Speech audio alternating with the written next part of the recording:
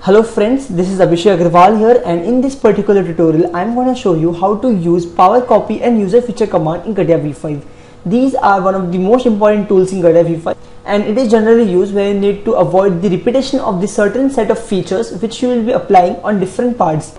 I'll quickly show you one demonstration on how to use power copy and user feature command.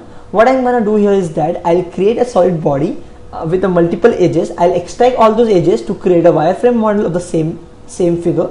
Then I'll apply some set of operations on particular edge, and I'll show you how to copy these set of operations for different edges also by using a power copy command. So to start with it, go to start, mechanical design, part design over here. You can name the part as power copy demonstration. First of all, we will start with the solid figure. To start with it, select a YZ plane over here and go to sketch. We will create a body of a car as a solid figure as it has multiple edges. So start with it.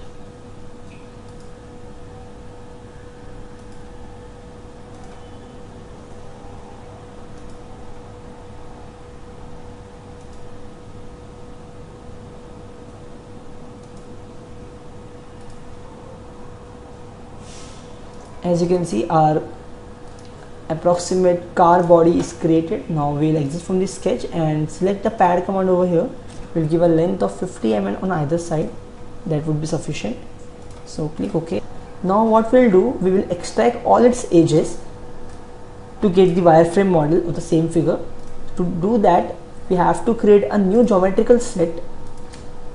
So name the geometrical set as extracted edge.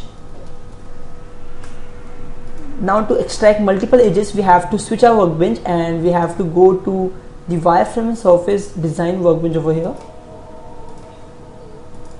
We'll double click on the extracted edge geometrical set to get it into the workbench.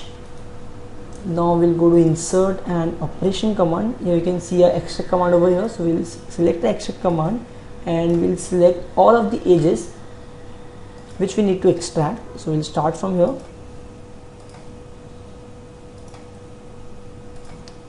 Make sure you don't miss any edges.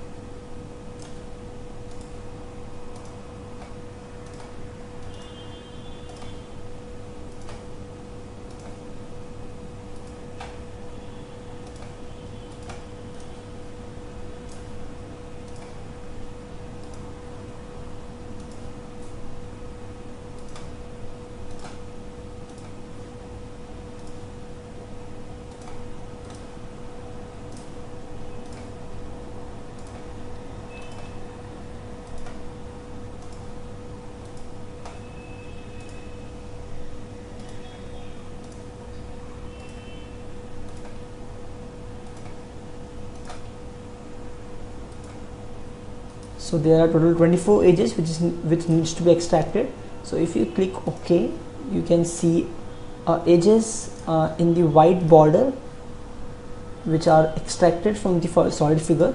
Now if you hide the solid figure, you can see the wireframe model of the same figure. So here we are completed with the wireframe model. Further operation will be continued in the next part where I will be applying certain set of operation on particular edge, and these operations will be copied to other edges also by using power copy command. So keep watching my tutorial. Thank you very much.